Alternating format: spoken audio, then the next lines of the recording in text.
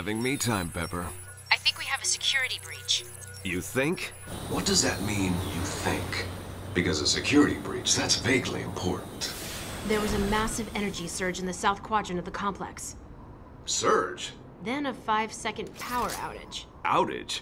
We can't have a power outage. It's impossible. Exactly. Now look at this. What am I looking at? Am I crazy? Or is that a cape?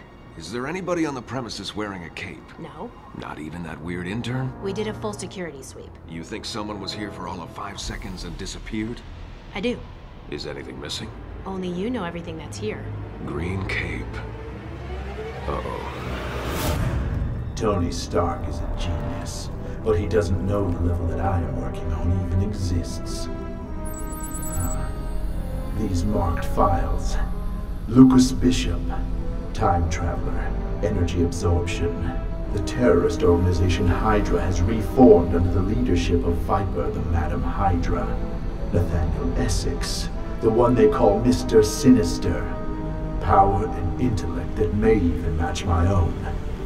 Energy manipulation. Organization for hire. The plan is forming. If only I could find the power to... the Cosmic Cube. Tony Stark knows where the Cosmic Cube is, and it is on Earth. Why would Stark not use this power for himself? Why would he... I see. The cube has always eventually defeated its owner, because no human or mortal can properly contain the power.